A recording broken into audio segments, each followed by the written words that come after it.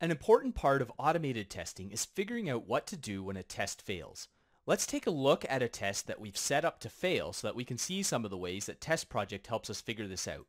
But before we actually run the test, let's look at some of the settings that are available. So if we go to the More menu here and then Settings, we can see some settings that are available on this test. We have a default step timeout here that's set to 15 seconds. That's pretty long if we're waiting for or debugging a test. So let's change that to 1 second. And then we also have this default on failure behavior. In this case, we continue the test, but let's change it so that the test fails at that point. So we can apply those changes, and they apply to this entire test. We could change it on an individual test step as well if we wanted to. But in this case, we'll just apply those changes to the entire test. So now let's go back here and let's go ahead and run this test. We'll use our agent and just use the default Chrome browser and go ahead and run the test.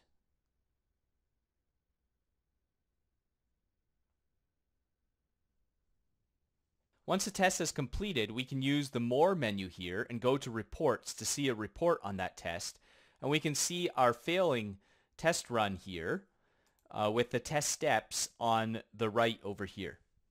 There's also an option here to show only failed, so we can turn that option on, which it can be helpful to filter down and find what you're looking for. Now we can notice that the step 7 here on the right is red due to the failure, and then all the steps after that are gray. Since we chose the option of failing the test as soon as the test step failed, these remaining test steps were all skipped. Now if we click on step 7, we can see some information about the failure. The top part here shows us what the step was trying to do. So in this case, it was checking that this B1 generic web element contains the text Jane Doe. We can also see that it's taken a screenshot at the failing test step. This can be a really helpful way to see what was happening at the point of failure. For now though, let's go try one more thing. Let's go back to the project and then click on the test,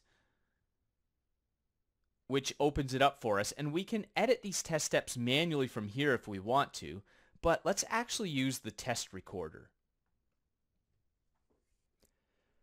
This loads up the site for us in the test recorder, and then if we go down to step 7 here, we can click on the More menu and then choose Run Until here to run our test up until that step. Now we can click on this test step and click on Find to find this element on the page. And you can see that this element says John Doe, but we're expecting it to contain the text Jane Doe.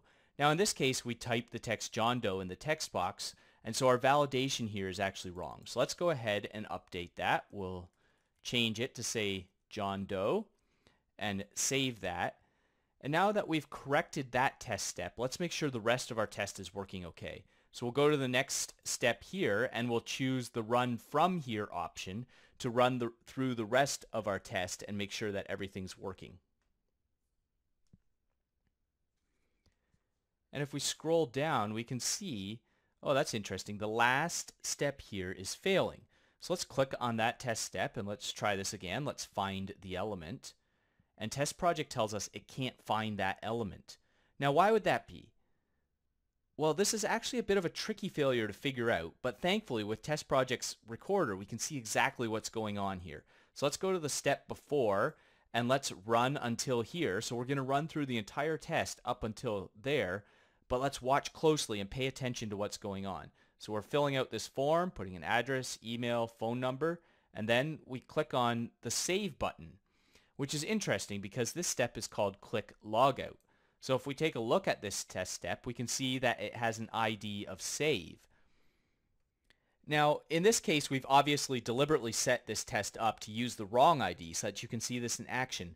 But this kind of thing can happen where an element is given the wrong ID or a test gets set up in the wrong way. And having this way of visually watching your test run can be really helpful when trying to figure out what's going on in situations like this. TestProject doesn't just make it easy to set up and run test automation, it also makes it easy to debug and maintain as well.